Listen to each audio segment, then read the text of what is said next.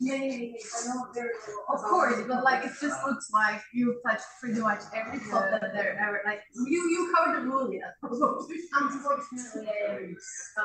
Okay, finally.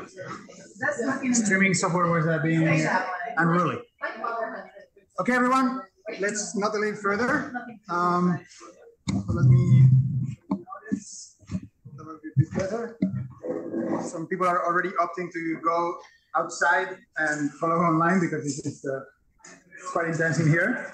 But yes, I think we're all ready to go. I think we can hear you. And yeah, when are you ready?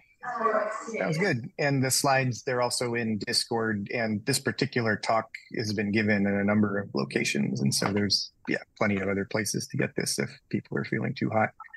The title is Categorical Databases, although in retrospect, given the theme of the day, I probably should have called it like what happens when you redesign database theory while on psychedelics, because the talk describes a new way to do database theory that has been in the literature for a few decades, but really kind of came into the forefront again about 10 years ago in a group around David Spivak at MIT. So anyway, why would you want to do databases using category theory as opposed to, the way they are now with relational database theory and all these other things? And well, as people have heard during the sessions at the summer school, category theory was designed to migrate theorems from one area of math to another, like take a theorem from algebra and move it into topology. And so, we think of databases as little knowledge structures, then it seems, very natural that we might use category theory to move data from one schema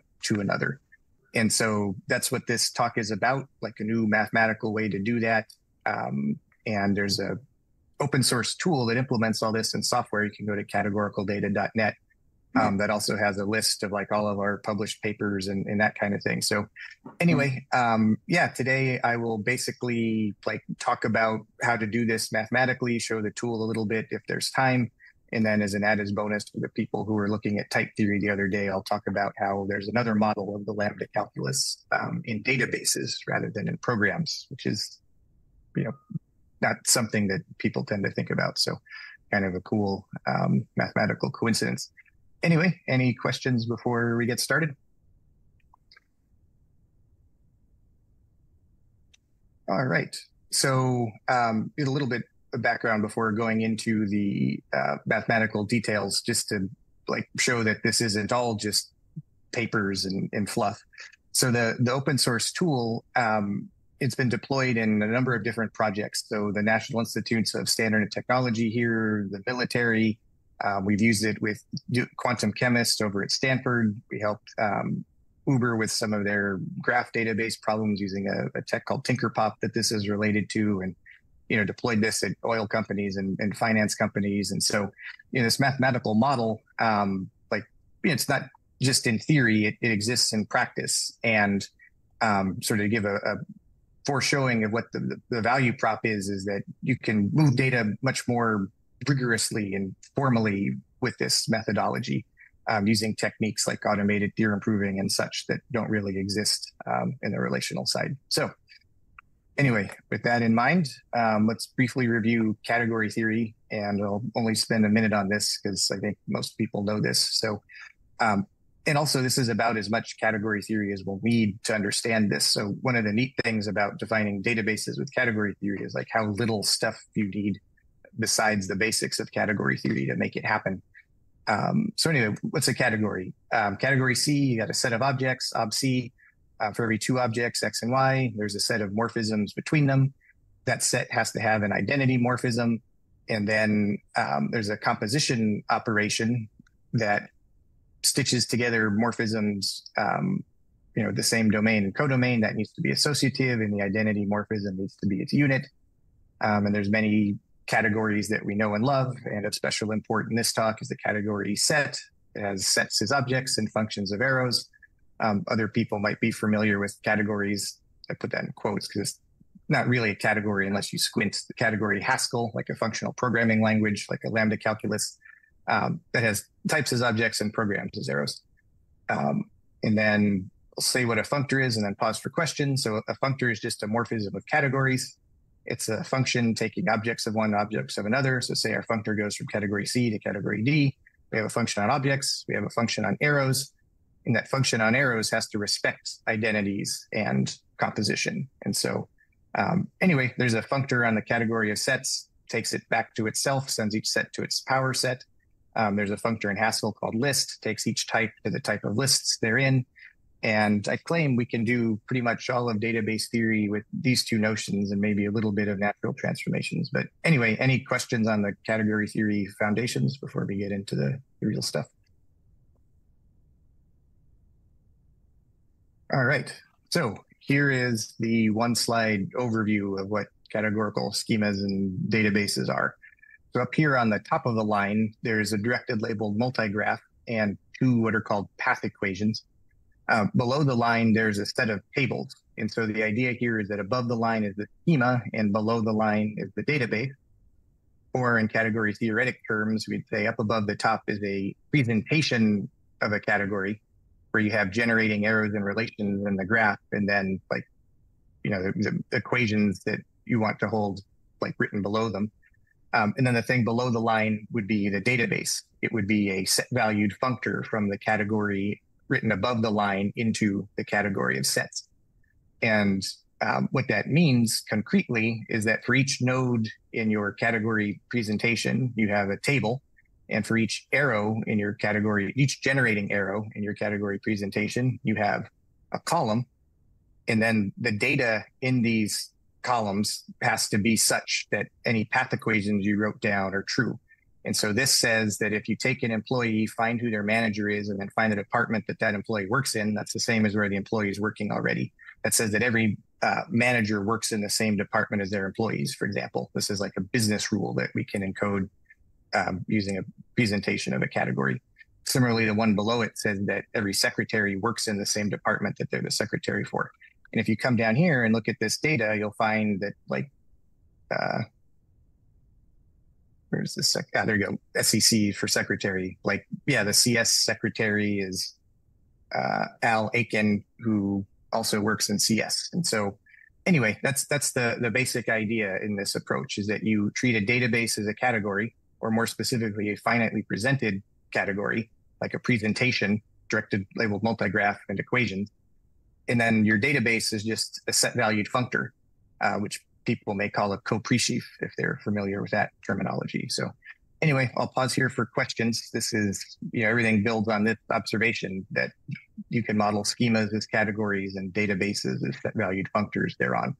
I'm enlightening a little bit some technical distinctions about like how strings are different from employees, in the sense you have like infinitely many strings, but not infinitely many employees. The math that we have takes that into account. I'm going to ignore it for this talk. But anyway, questions, comments on this part here?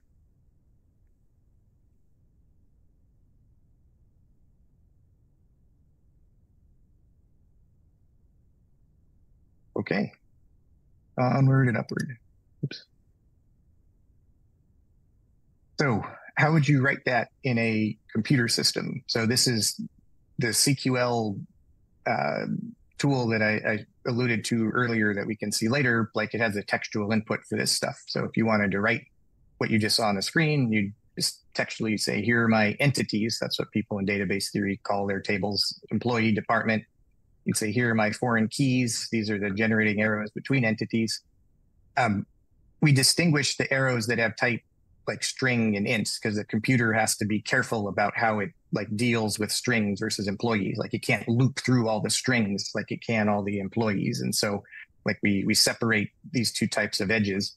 But apart from that, it's the same as what you saw on the previous screen. And then here's those path equations that you saw before.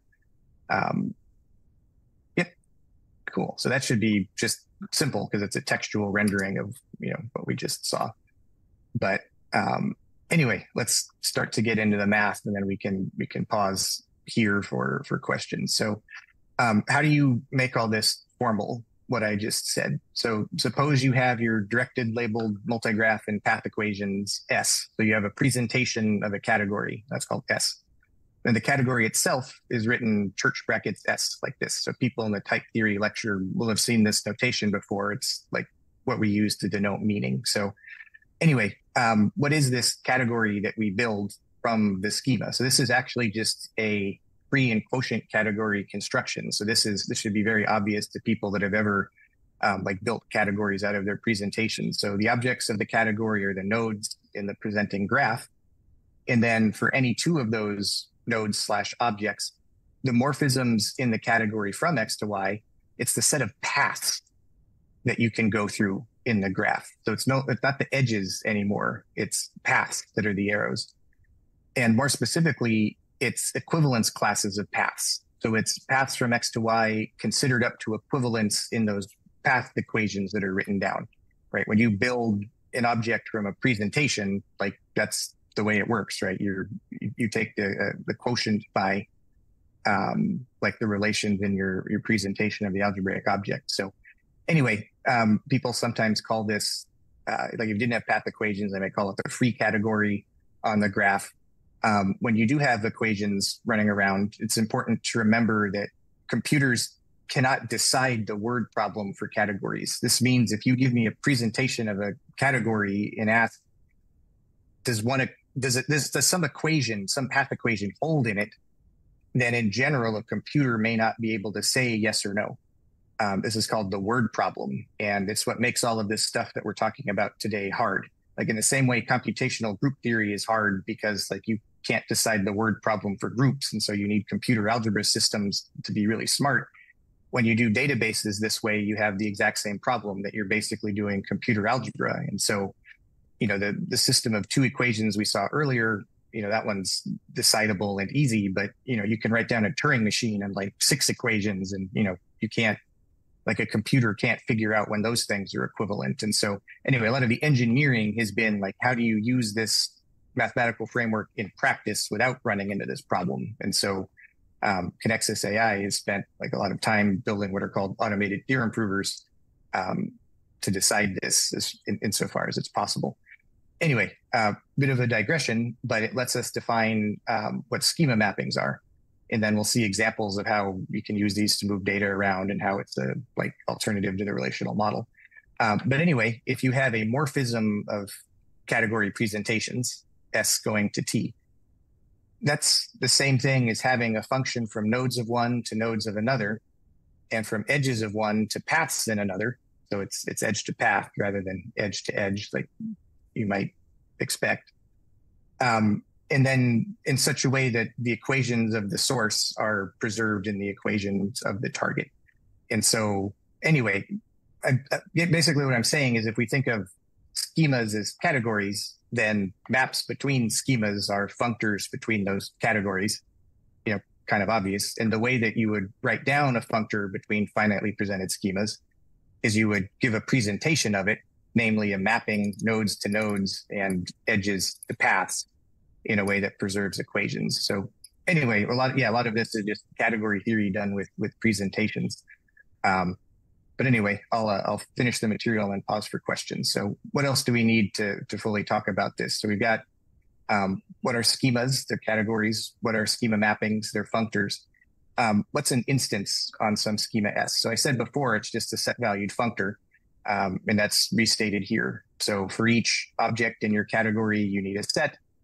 That's going to be the set of rows in your table. And for each morphism in your category, you need a function.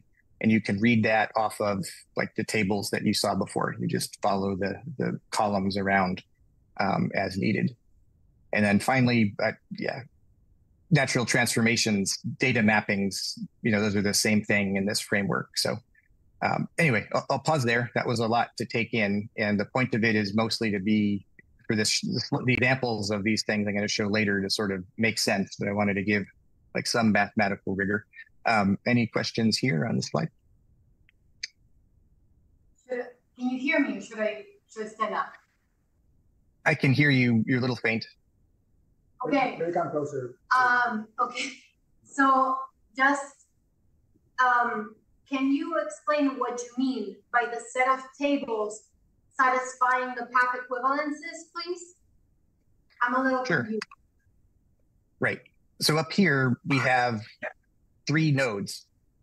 And so down below, there are 3 tables, one for employees, one for departments, one for strings. And so the claim is that these tables are actually a functor from this graph up at the top into the category of sets.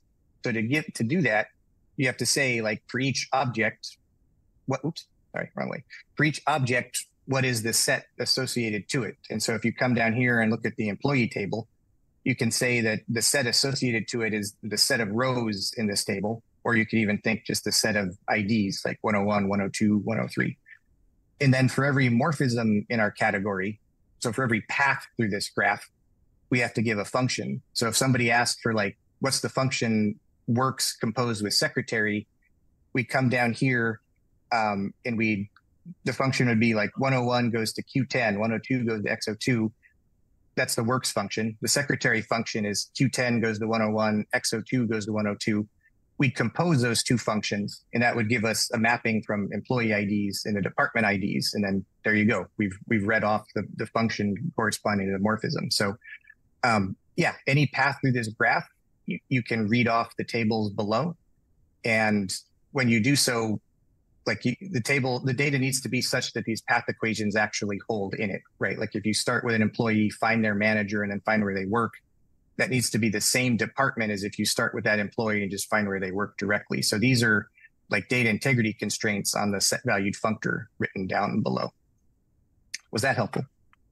Yes, thank you. Sure. Other questions? Yeah.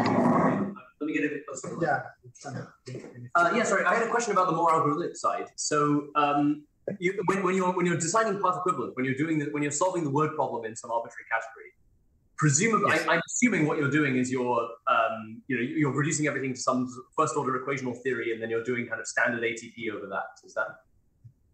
Oh yeah. In particular, this is already a standard first order theory. Like, right. So, you can write this and and yeah, exactly.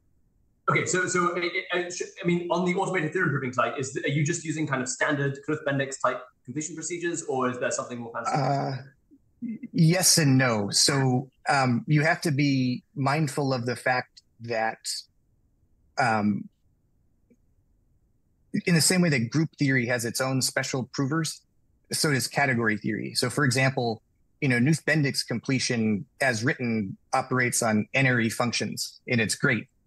But here, everything is unary, right? And so you can use like a modified form of Knuth-Bendix that is monoidal to solve this one. And so like we have a theorem prover based on an algorithm from the late 80s that just, eats these things for lunch when all you have are unary function symbols. We have other... Sorry? I can put that paper in the chat if you're interested. Like it's cited all throughout our papers. Right. But then, there's more to it than that. I wish that would solve the whole problem. But something you're not seeing here in this talk, but it happens a lot in practice, is people have user-defined functions like addition, subtraction, that kind of thing. Now you're in n-ary function symbol land. And like now you do have to rely more on the like more standard Knuth-Bendix stuff. And so we actually work with like a professor who does Knuth-Bendix completion, on a special version that works well in practice on databases and then published on that. And so there's like, yes, it is the same stuff like Knuth-Bendix completion and whatnot, but it's specialized to categories, which gives you a lot more structure to work with than if you were just doing like arbitrary first order things. I see. Good question. Okay, but so in particular, presumably, therefore, you wouldn't allow user-defined functions that had that went beyond the expressive power of equation logic. Yes and no. So recognizing that often people want that kind of thing, like if you want to axiomatize, hey, I've got a function that's an equivalence relation, that you're going to need more than just equations. You're going to need like Horn clauses. And so there is a way to go beyond equations here. There's two ways, actually. You can take, I'd call it the Evan Patterson approach, and interpret this whole thing as what's called a relational O-log, like treat each edge here as a relation. Or what we do in CQL is we can basically layer an additional logic on top of this one, and then go from there. So if you needed additional constraints and stuff on top of this to do your job, like CQL has another logic for you that's more powerful, lets you express things like multi-way join decompositions. lets you axiomatize category theory itself. And so anyway, I have some slides about that. But yes, when we step out of the equational fragment, the story becomes much more sophisticated, because like here, everything is in the presentation of the category theory. It's all like packaged together and everything just kind of works.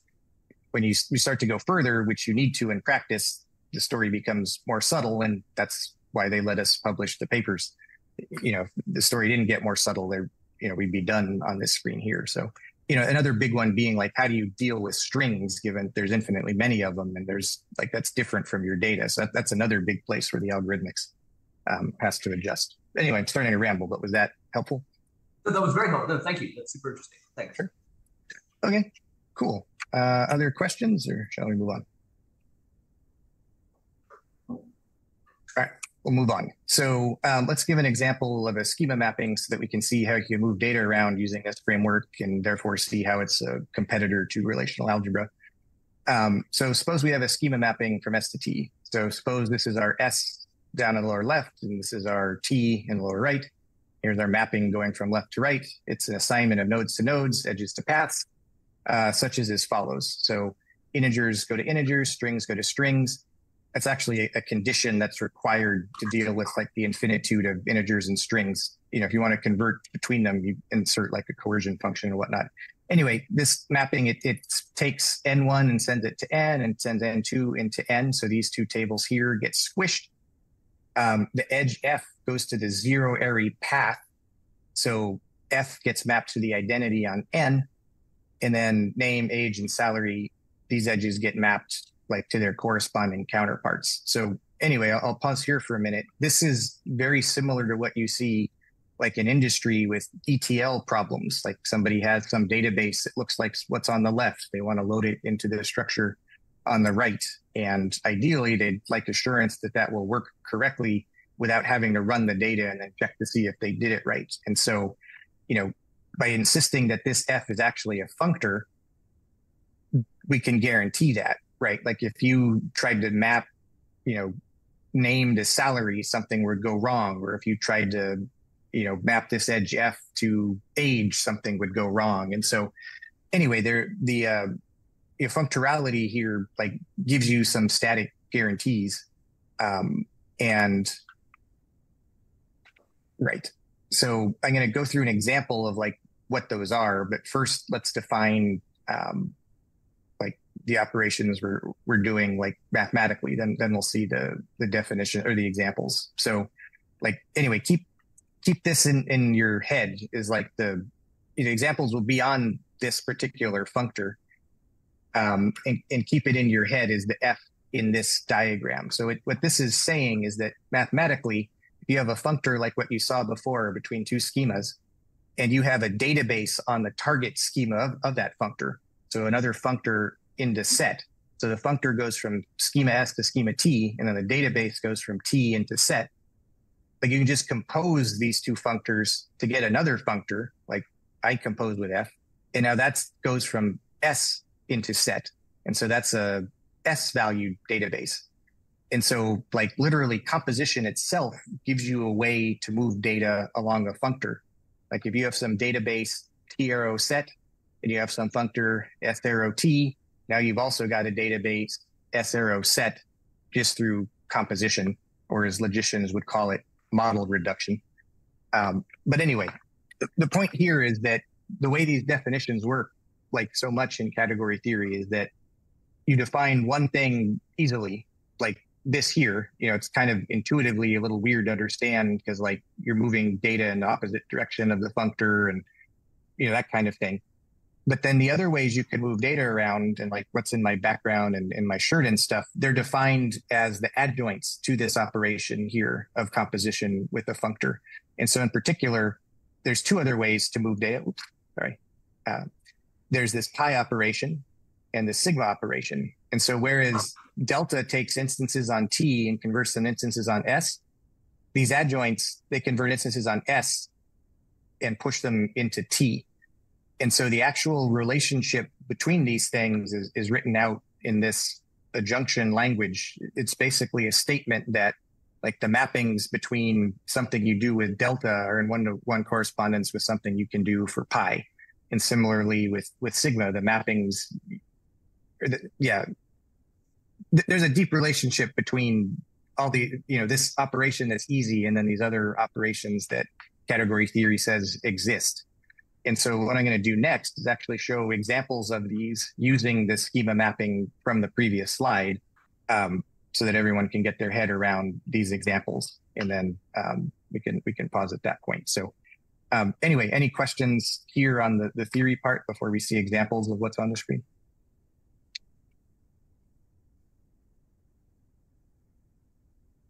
Okay. So hopefully this will make things clear. This is the schema mapping you saw earlier with one modification. The arrow from N1 to N2 has been removed, and we're going to add it back later.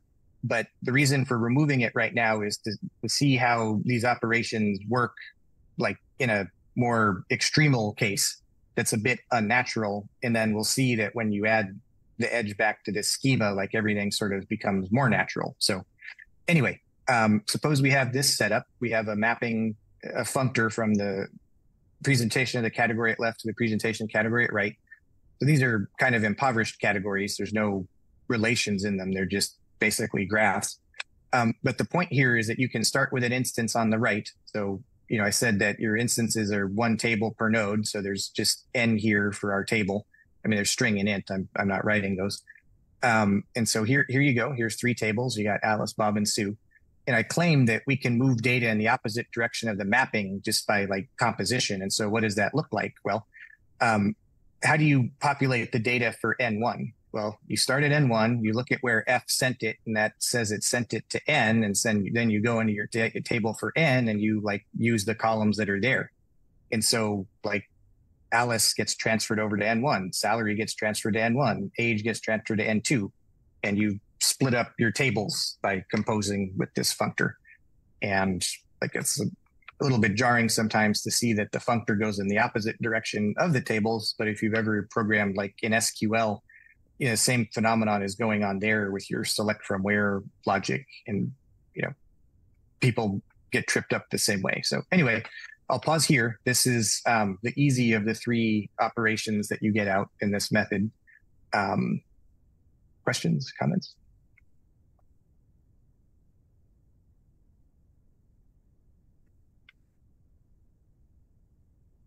All right. What do the other ones look like?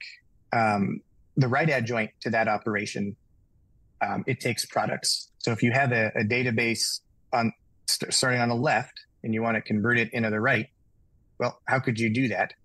The math says, well, the IDs in N should consist of a product of all of the things that map to it. And so 3 times 3 is 9, and here's 9 rows in your database.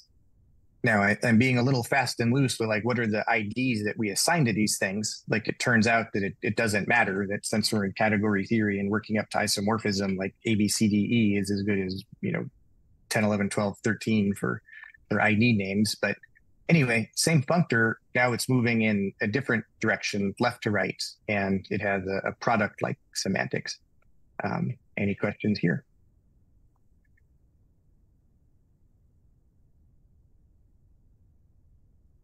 All right, and then the last one, sigma. What does that look like? So as an adjoint to delta, it also moves from left to right. And so here's the same database that we had before, Alice, Bob, and Sue.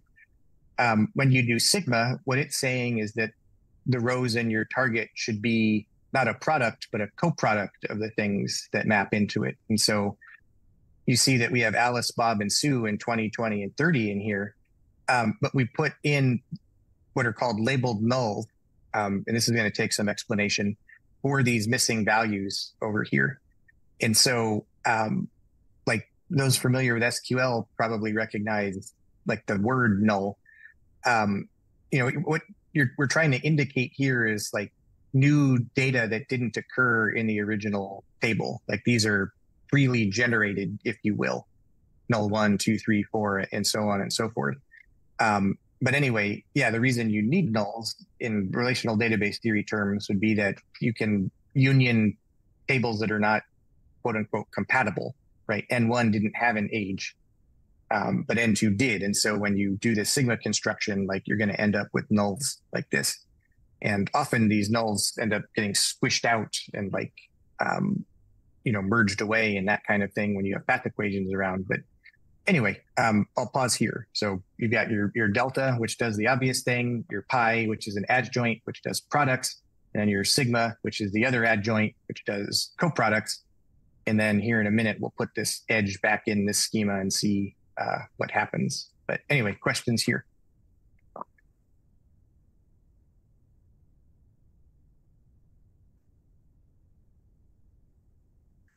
All right.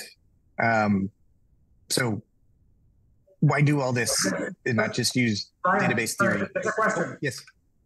Okay. It was just a clarification. Which of the two adjoints did product and which one did co-product? Right. Pi is the product and sigma is the coproduct. In database theory, they'd call that an outer union, outer because it adds null. But yeah, we tried to match the notation from like type theory and stuff where they have a similar adjunction and use pi for the product and sigma for the coproduct. Good question. Are there others?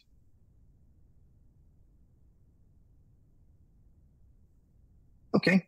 So before we put that edge back in and see this again on another schema, like why use these operations at all? And, the reason is that because they come from category theory, they give you all this pleasant stuff like by construction. So for example, because sigma and delta are defined as adjoint, that means there's a monad, which has itself a unit in it. And what that means is that we can do what's called round tripping or give the lineage for data. So if you start with N1 and 2 like this, and you do your sigma like we just saw, you get your null values introduced. But then if you do your delta back onto the schema where you started with, what you'll find is that there's a unique embedding of where you started into where you ended up, this little eta. This is the unit of the adjunction. And so these operations, they don't undo each other. That's not what adjoints do, but they do let you relate like where you start to where you end up in a unique way. And so in practice, we actually use this map to quantify information change through real world schema mapping projects. And anyway, here you can see there's a unique natural transformation from the top to the bottom that, preserves the data in the, the source data. So anyway, there's a lot of things like that where you get for free from category theory things that you have to work for in other data models. I'll pause there.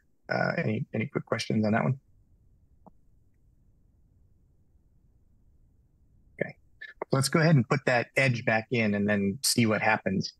So if you change this scenario so that your schema now has an edge from N1 to N2, then you find something pretty cool happens, which is that your delta operation, it splits up your data correctly while remembering using that foreign key, how the splitting up happens.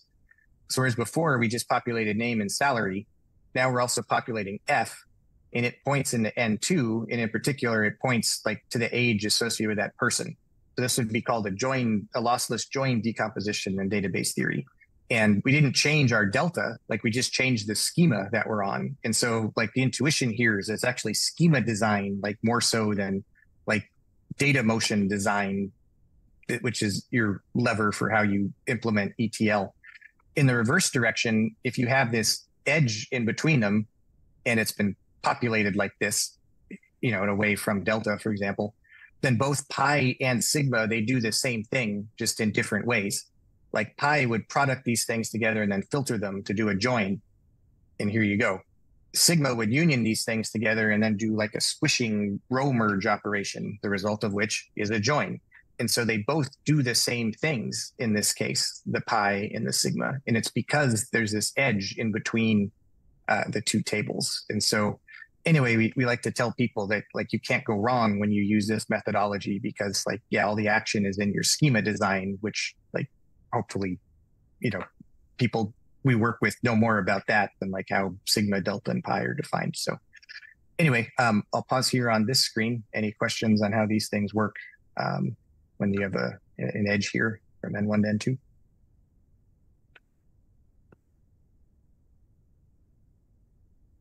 Okay, then in the 15 minutes remaining, I'm going to try to give a brief overview of all the other awesome things that happen with this software, and then may or may not show the software itself. So one of the more interesting things that happens is that, and what I mean is going to be the, like, you know, we're witnessing the mathematical reality of the universe or something. Like SQL queries themselves can be understood using like the stuff that you just saw.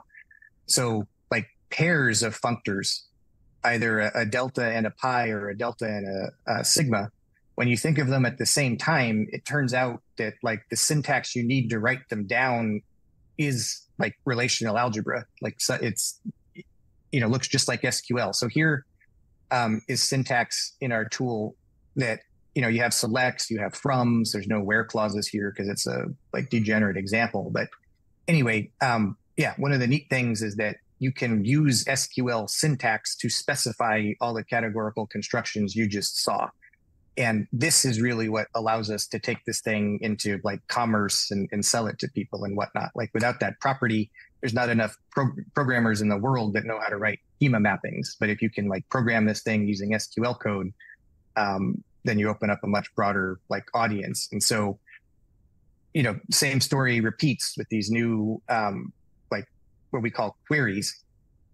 These are profunctors or bimodules in the math. You know, if you have a query populating one from the other, this is in a reverse direction to what you just saw. Then as before, there's two ways to move data. We call them evaluation and co-evaluation, but like the same, you know, same story applies with round tripping and everything else. So anyway, with that, like I can give the demo here, like we you know, support this thing commercially. I guess I'll just, let's see if I can move this back to my other screen.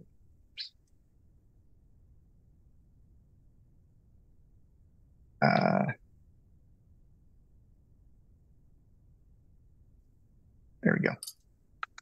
So you can, hopefully people still see my screen, and like I'm just showing basically a text editor here. I'll be very brief. Like here's our employee schema written down as text. In this example, we created a cumulative age column just to illustrate like how this can work with user-defined functions.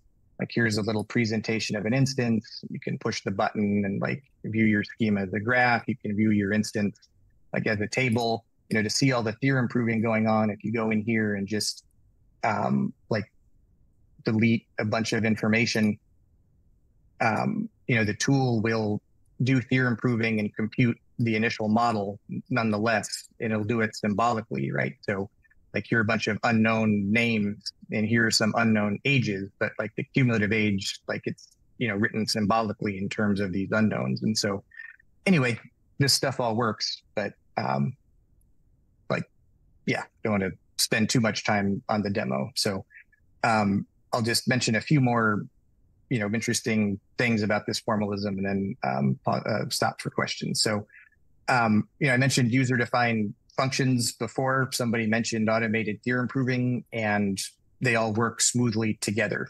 And so like we, you know, we wrote path equations before using like a stylized syntax. If you write them in first order logic, you know, it looks very much similar, right? For all employees E, like the manager that E has, and, you know, it's the same. So like an advantage of this formalism is when you have user-defined functions running around, like they just go in your math and you don't have to do much to deal with them, which is different than in database theory.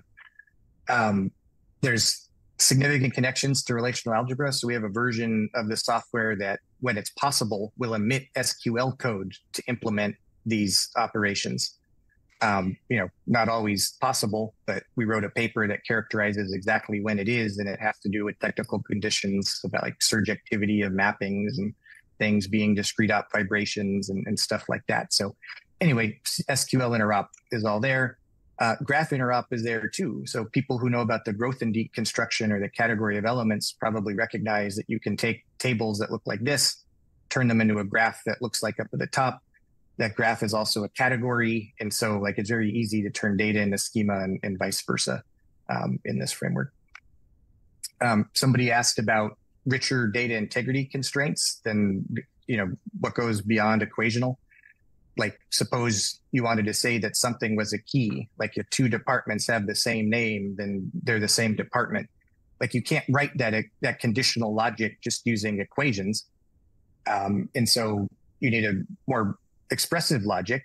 And there's a very natural logic that's used in database theory and in category theory. It's this logic of existential horn clauses. These are also called lifting problems. They're also called regular logic, poor choice of name.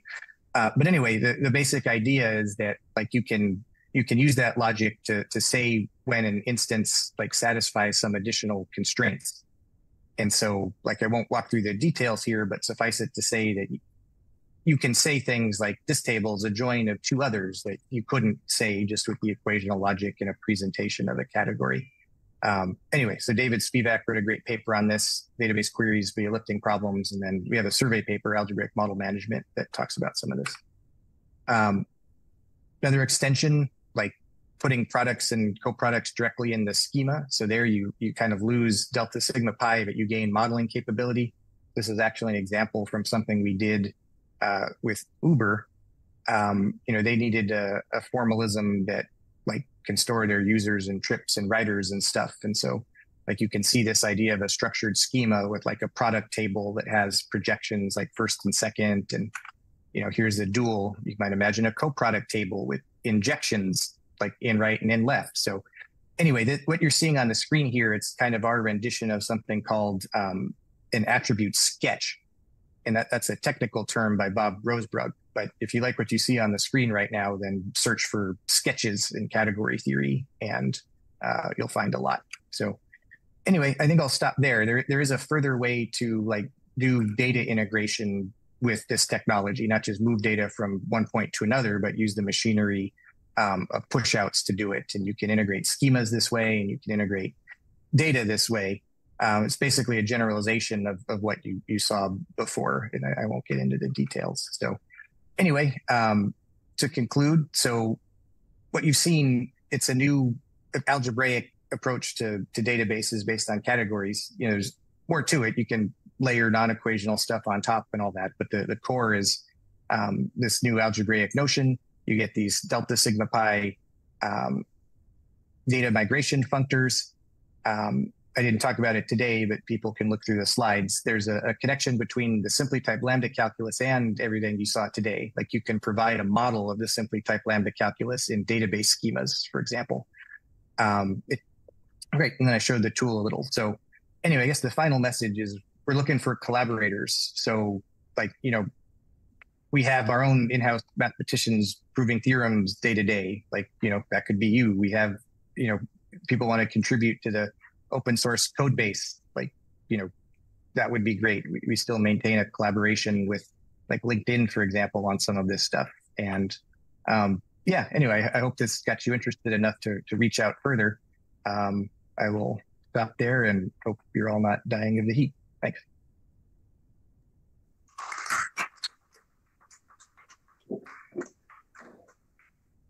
Right. Thank you very much, Ryan. Questions, comments? Yeah, I have a question. Please come closer. I have a question. I'm more of a programmer than a mathematician, so it'll be directed that way. But I've used most forms of SQL and non-SQL databases that exist, and I think maybe I'm not sure if this is implied from what you said, so correct me if I'm wrong. But can you have similar like NoSQL or nested JSON, like an arbitrary level of depth in the kind of nesting of the underlying data set?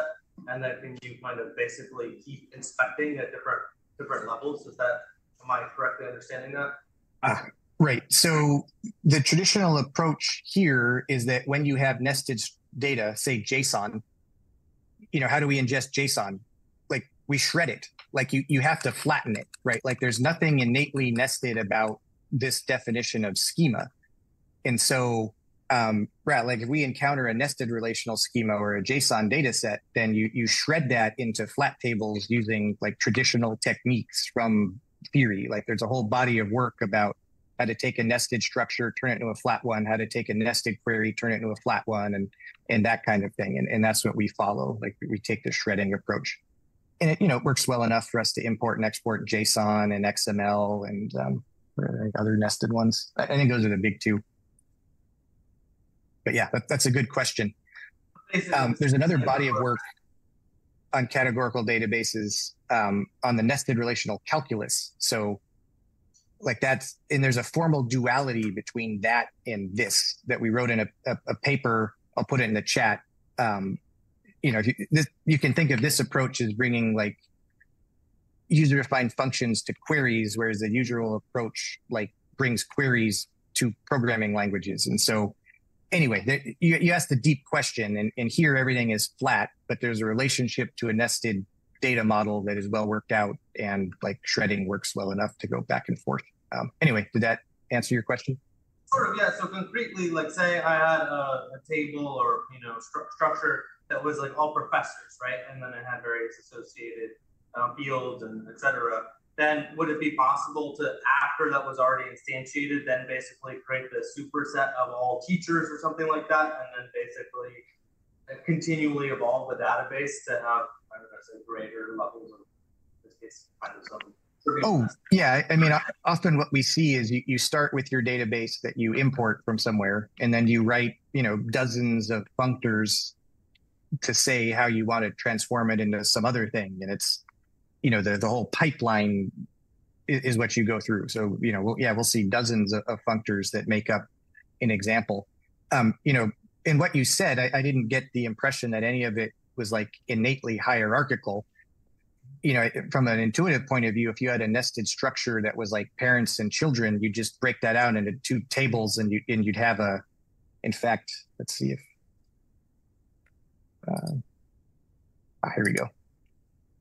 Nested relational shredder. So if you've got like a nested relational schema that has like, I have a set of people and they have children, which are a set that, in the nested model, it looks like this, right? With nested relations. And in the flat model, like it looks like this, where we've had to introduce like extra foreign keys to hook the tables together. But that is like what represents the nesting structure, like in the flat way that the category theory requires. So anyway, maybe that helps the, if I can, there we go. Yeah, maybe that'll. A concrete question, I guess, about the sort of utility or who you've seen, maybe from a business side, if you've seen adopted. I know you mentioned like a big Stanford chemistry lab or something. Like, if there are specific object types that this is lending itself extremely well towards? Right. So it's typically when there are, when assurance is required because of the functoriality guarantees. So, if you're building, say, a dating website where you're trying to match men and women against their favorite books, and you go build an ETL process, you can get it wrong. Whereas in this tool, like if you make a mistake, like I just wrote I forgot a join condition in my ETL process here, like the tool stops you before you can even run it. And so like the answer to your question, like where we see the most traction with this isn't like replacing SQL straight up, but it's in those circumstances where you have to get your ETL processes right. Say because they're moving like 10 petabytes of data each time that you push the button, or like if people will die if you get the data transference wrong, like that happens at the oil company we work with, like, explosions can happen. And so I'd say it's like high assurance ETL where this shows the most value. Good question though. Where did my presentation go? Ah, there it is. Other questions? No questions. All right, I think no more questions on our end. Ryan, this was a wonderful contribution. Honestly, it was a really nice counterpoint to a lot of the topics that we had. So thank you very much again. My pleasure. Thanks for having me. All right, so let's see, Owen is here with us. Apologies for the delay. We are going to take about 3-4 minutes to change room. The air conditioning just started working again here locally, so some people might have decided to follow from elsewhere in the campus because this was unbearable about an hour ago. So bear with us, and we'll be right back to restart the stream in a minute. All right, sounds good.